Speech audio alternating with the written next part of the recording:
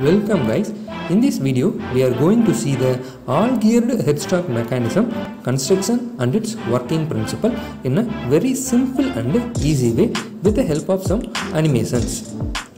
In the description box you can able to download the study material. Let's see the importance of this mechanism. It provides a high range of spindle speed, especially in semi-automatic lathes, and this all-geared headstock mechanism is more efficient than the previous case, that is our cone pulley mechanism as well as the bag-geared arrangements.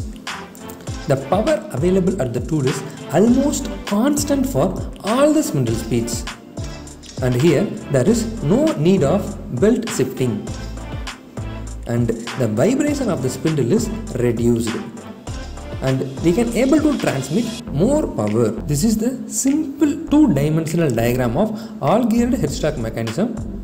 It is mainly used in turret lathe to obtain 9 different speeds. Let's see the construction of all-geared headstock mechanism. Headstock is a compact one. Inside the hollow cast iron frame, 3 shafts are there. The top and the bottom shaft is a spline type of shaft. It will be look like this image, and one intermediate shaft is attached at the middle of the hollow cast iron. The horizontal and rotary movement is possible for bottom and top splined shaft. The intermediate shaft can only rotate. Here the horizontal movement is arrested, and a constant speed motor is attached to the top splined shaft through a belt drive, and each shaft is containing 3 gears. Make a note of this. The module of the gear is same. Here the 9 gears are having the same module. The speed changing is made by shifting the levers, by which we can able to obtain the 9 different speeds. Let's see the speed 1. If suppose the gears are arranged in this position, means the electric motor is going to give the power to the top splined shaft. In the top spline shaft we are having 3 gears, gear 1, gear 2, gear 3. The 3 gears are going to revolve in the same RPM. The gear 2 is going to transmit the rotary motion to gear number 5. Now the intermediate shaft will rotate along with gear 4 and gear 6 at the same RPM of gear 5. But gear 4 and gear 6 is not having any engagement with the bottom spline shaft. Gear 5 is only going to transmit the rotary motion to gear 8. If suppose the gear 8 is going to rotate, means see the bottom spline shaft is also going to rotate, by which we can able to obtain the rotary movement at our spindle. And this is the formula by which we can able to derive the speed of our spindle, and the formula is speed of the first driver divided by speed of the last driven equal to product of number of teeth on driven divided by product of number of teeth on drivers, that is N1 divided by N3. N1 is our first driver, N3 is our last driven. And see, first we have to see the first power transmission, that is from the gear 2 we are going to rotate our gear 5. That's why G5 divided by G2 into, and the second power transmission is happening in between. From G5 we are going to rotate our G8 gear. That's it.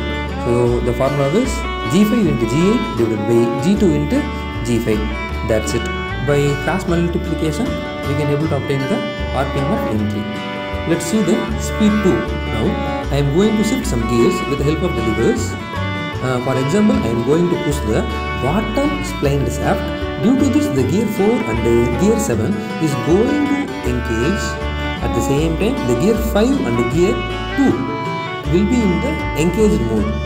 Okay, we are only shifting the bottom spline shaft. Let's see the power transmission. from the electric motor the power is transmitted to the pulley, and from the pulley the power is transmitted to top splined shaft, gear number 2. From gear 2, gear 5 is going to rotate, then the intermediate shaft is going to rotate. At the same time, the engaged gear 4 and 7 is going to transmit the power. From the gear 7, our headstock spindle is going to revolve. Yeah, that's all. And this is the formula for speed 2. Similarly, for the speed number 3, we have to shift the bottom splined shaft at the right end, so that the gear 6 and 9 is going to engage. See, gear 2 and gear 5 is still in engage mode. Okay, that's not a problem. Let's see the power transmission. Electric motor, pulley, and then pulley 2, gear number 2, gear 2 to gear 5. And if suppose gear 5 is going to rotate, means our intermediate shaft is also going to revolve at the same RPM along with gear 6. Gear 6 is going to transmit the power to gear 9. That's all. If gear 9 is rotated, means our headstock spindle is also going to revolve. And this is the formula for speed 3. Now we are going to learn how to set speed number 4. I am going to shift the top spline shaft towards my left or right hand. Okay, now I am going to shift towards my left hand. If suppose I have shifted my top spline shaft towards the left side, means my gear 1 and gear 4 is going to engage, and the power transmission is electrical motor to pulley, pulley to gear number 1, gear number 1 to gear number 4. If gear number 4 is going to revolve, means our intermediate shaft is going to rotate, and gear 6 is also going to be rotated. Gear 6 and gear 9 is in the engaged mode. If gear 9 is rotated, means our headstock spindle is also going to be rotated. That's it. And this is the formula for gear number, and this is the formula for speed number 4. Let's see speed number 5. For speed number 5, shift the bottom spline shaft lever and engage the gear 5 and gear 8. And the power transmission will be look like this. Electrical motor to gear 1 and then gear 4, gear 5, gear 8 and our headstock spindle. That's it. And this is formula for speed number 5. For speed number 6, once again shift the bottom spline shaft lever and connect gear 4 and gear 7. And this is the power transmission. Let's see speed 7. Once again we have to move towards our top spline shaft and shift it towards the right side, by which we can able to connect gear 3 and gear 6. That's all. And the power transmission will be look like this. Similarly, we can able to obtain speed number 8 by connecting gear 5 and gear 8.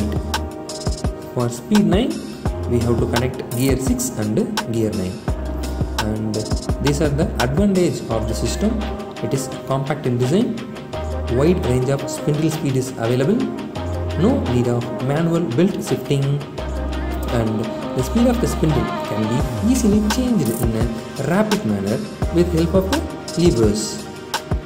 And this is the disadvantage of the system. It is a very costlier one.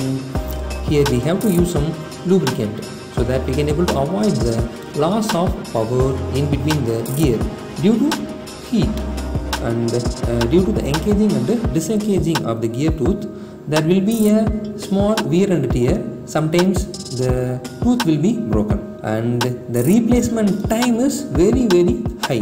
That's all about all gear headstock mechanism, guys. Thank you. Thanks for learning here. You can